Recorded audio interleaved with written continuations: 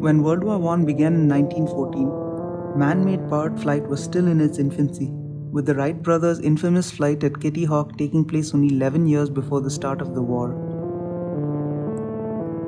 From a technology in its infancy, powered flight and dominance in the air quickly became an important part of the theatres of the First World War.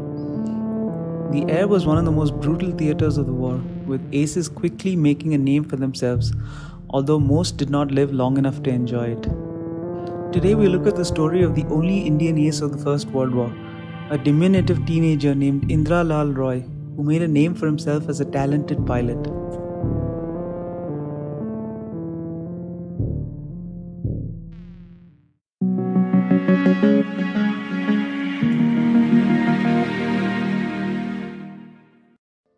Indra Lal Roy was born on 2nd December 1898 in Calcutta to an influential and distinguished family.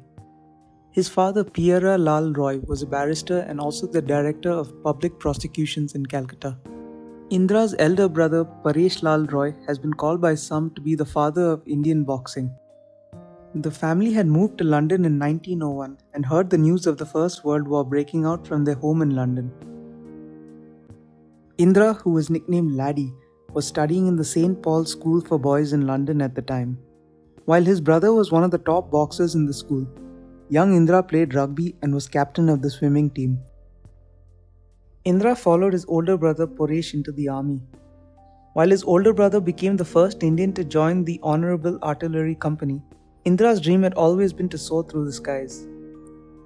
In April 1917, 5 months after he turned 18, he signed up for the Royal Flying Corps. His application was initially rejected for defective eyesight, but he managed to get a second opinion from a leading specialist. To pay for this second opinion, he sold his motorbike to raise the funds. It worked and he managed to pass the test, and the decision by the RFC was overturned. By July, he was a cadet and was assigned to the number 56 squadron, quickly becoming a popular figure among his fellow pilots. An incident in December saw Indra's plane shot down and him being left for dead. Shrabani Basu described the incident in her book For King and Another Country, Indian Soldiers on the Western Front. Laddie's plane was shot down by a German fighter and crashed in no man's land. He was taken to the local hospital where he was left for dead. But the young Bengali regained consciousness, banged on the door of the morgue and woke up the terrified hospital staff, calling out in his schoolboy French. He was immediately sent back to Britain for treatment. As he recovered back in England, he was initially declared unfit to fly, but the young man kept pestering his officers until they relented. He passed his medical in June 1918 and joined the number 40 squadron. He shot down his first German aircraft a few weeks later on July 6, 1918. Over the next 2 weeks, he shot down another 9 German aircrafts, going on to become India's first flying ace of World War I. On July 22, 1918, Indra was flying a sortie when he was cornered by 4 German aircrafts. Despite the overwhelming odds, the young man went on the attack, dodging machine gun fire, and took down 2 of the German planes in quick succession.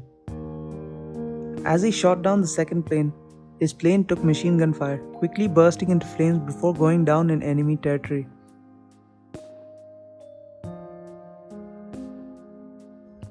Indra Lal Roy, India's first and only flying ace from World War I, died at the tender age of 19.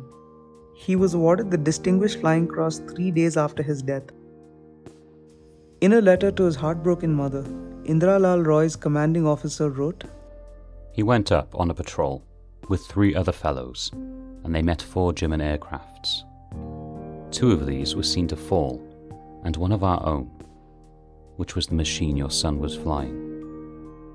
From the time he came to the squadron, his one aim of life was to shoot down the Huns, and through his skill as a pilot and a wonderful dash, he succeeded in bringing down 9 enemy machines.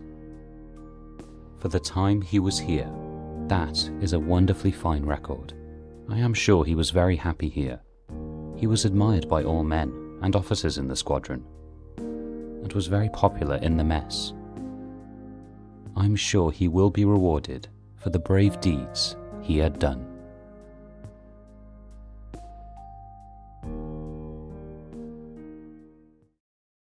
Thanks for joining us on the History of India show.